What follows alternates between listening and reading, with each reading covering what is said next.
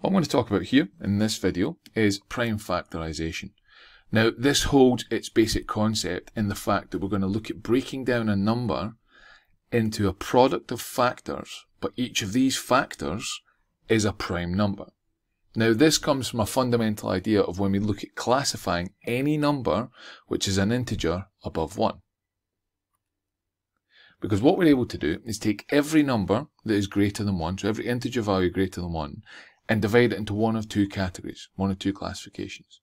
It can either be a prime number, which you know only has the factors of 1 in itself, or it can be what's called a composite number. Now, this kind of number can be broken down into a product of prime numbers. So we could factorise that number down such that it can be represented as a product of numbers, all of which are prime.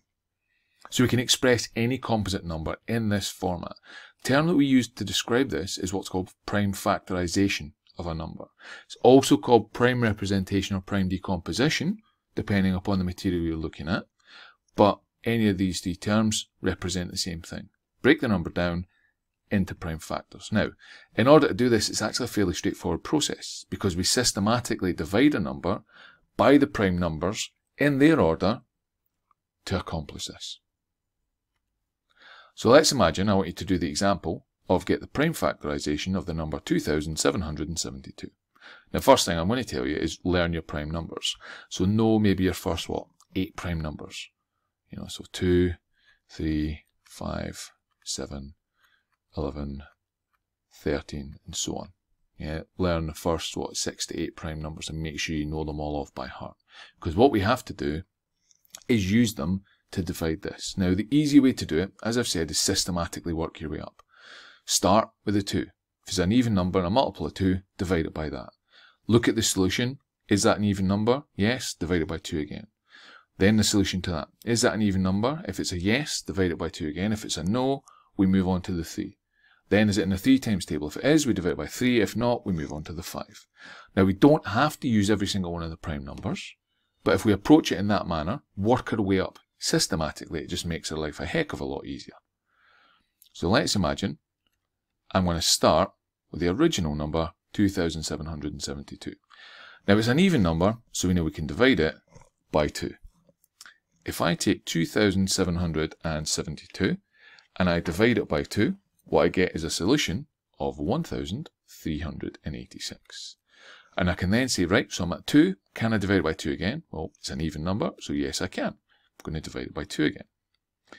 If I then divide that number by 2, what I'll end up getting is a solution of 693. Now, this is no longer even, so I can't divide it by 2 anymore.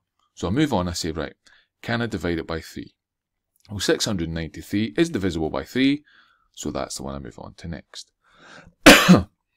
So I say, right, 693 divided by 3, what that gives me is 231. So I then say, right, 231, is that divisible by 3?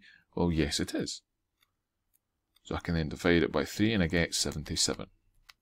It's no longer in the 3 times table, so I can move on. And then say, right, next prime number is 5. Is it divisible by 5? No, it's not. So I just jump the 5. Is this then divisible by 7? Well, yeah, 77 is. So if I do 77 divided by 7, I get 11.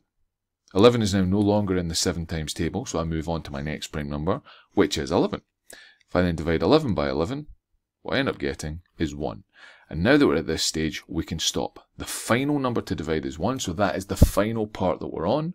So essentially what this means is I've got this column here, times 1, I can't factorise it anymore.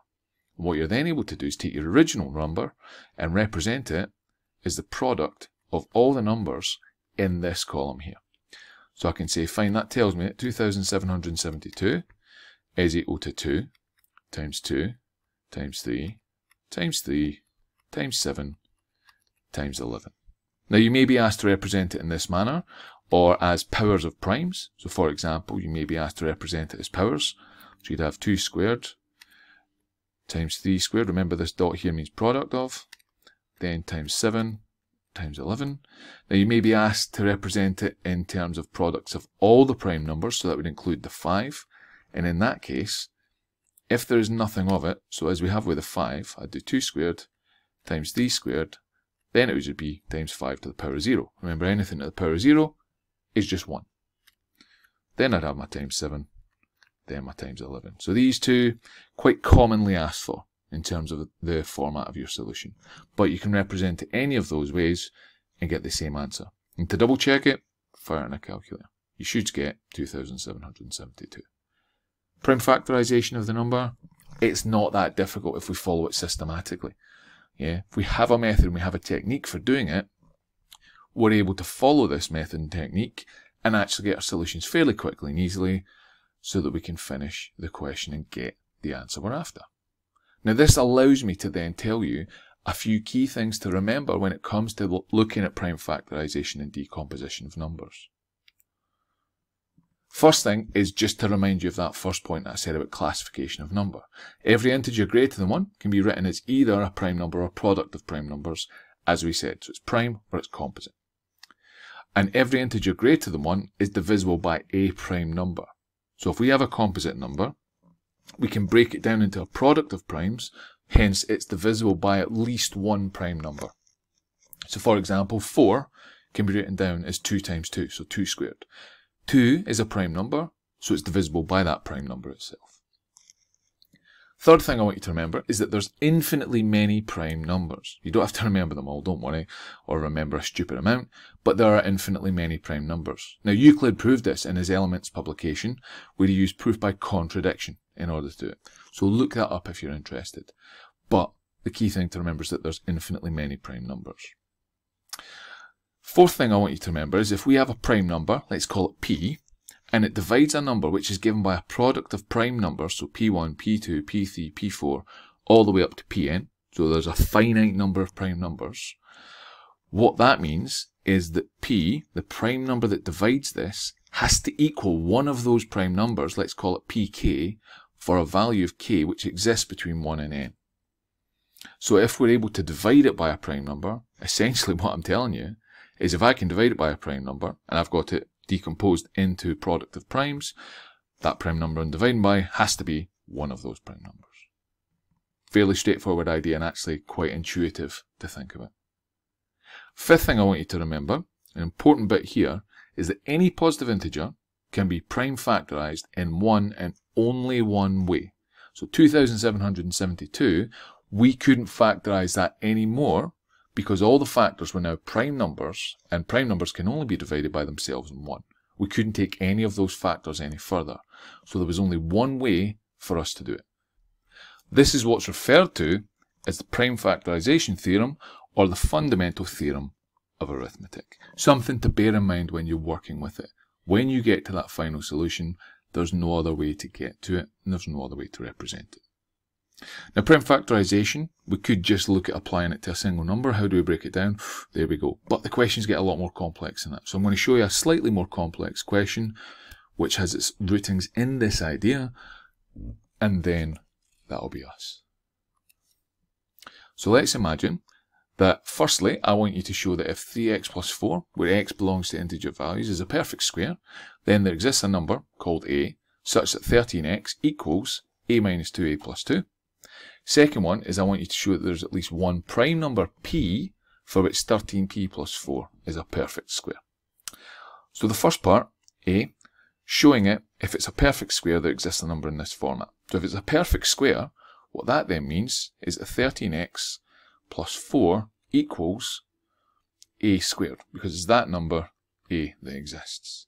Now if I've got this, I can actually just rearrange it. I'd have 13x equals a squared minus 4. Now if I've got a squared minus 4, I can factorise that, and I get 13x is equal to a minus 2, a plus 2.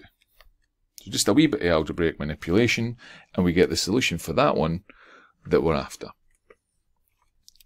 Second part of the question was looking at using a prime number for this. So let's imagine that there's a prime number p that holds for this. So what that means is if there's a prime number p, 13p plus 4 is a perfect square. And if 13p plus 4 is a perfect square, what I can then say is that 13p equals a minus 2, a plus 2.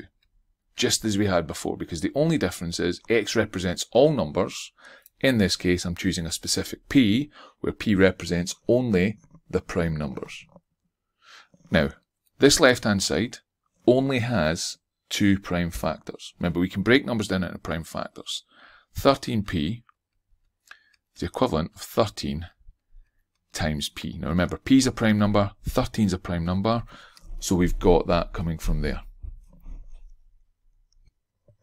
If I then refer back to my unique factorisation theorem, what that then tells me is that 13 times this prime number p has to equal a minus 2, a plus 2. So there's only one way of writing it. So what that means is if I were to equate both sides here, that would mean I'd have either a minus 2 equals 13 or a plus 2 equals 13. If I then solve both of these, a minus 2 is 13, that means a is equal to 15. A plus 2 is 13, that means a equals 11. What I now have is that a must be 15 or a must be 11. So if I take a being 15, what that then means is my 2 factors are 13 and 17. If I take a being equal to 11, I've got 2 factors, which are 9 and 13. So what that then means is that a has to be one of these 2 values, and my p has to be one of these values here, such that this equates out here. If I was to check all these values and work it through, what I then find is that a equals 15 gives me a solution, p equal to 17 for this setup here, just by checking with the values that I've got. So put them in here, check what I've got there. So working with this and that fundamental theorem that we had earlier, so the unique factorisation theorem, this allows me to evaluate that and equate elements of both sides together such that I can solve the question. So we have to remember all of these parts, how to work with them, what it means when we're talking about prime decomposition, and the ideas associated with it, including unique factorisation theorem, i.e. the fundamental theorem of arithmetic.